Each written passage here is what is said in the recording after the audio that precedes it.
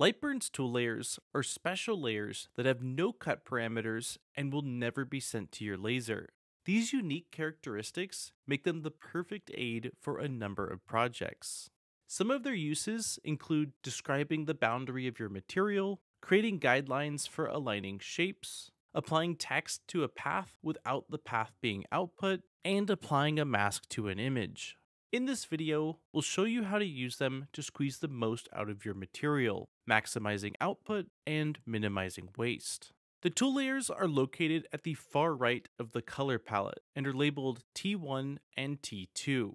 To create a tool layer, click on either of the tool layer swatches and then draw a line or place a shape in your workspace. If you already have objects in your workspace that you want to assign to a tool layer, first select them and then click one of the tool layers. In this example, we'll use a design of a simple garden sign that we want to cut out of plywood so that we can easily label plants in the garden. We'll start by grabbing a ruler and taking measurements of the material we plan to cut these out of. Once we have our length and width, we'll select the rectangle tool, then click and drag in the workspace to place a rectangle. Up in the numeric edits toolbar, we need to enter the measurements we just took to make sure our rectangle is the exact size of our material. Then click on one of the tool layers to place the rectangle on that layer.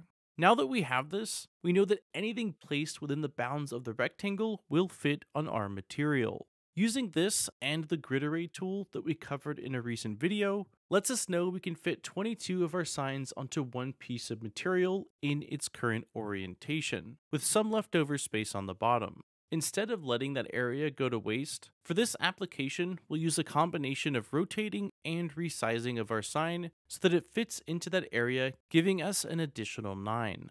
If we click the monitor icon in the top toolbar to open the preview window, we see the output that'll be sent to our laser. You'll notice that the tool layer isn't present, since it's meant to be a representation we can use in our design, but not output. All that's left is to send the job to our laser. And just like that, we have 27 little signs ready to be labeled and placed, with only a small amount of material remaining. Now you know how to use tool layers to ensure you're using your material efficiently.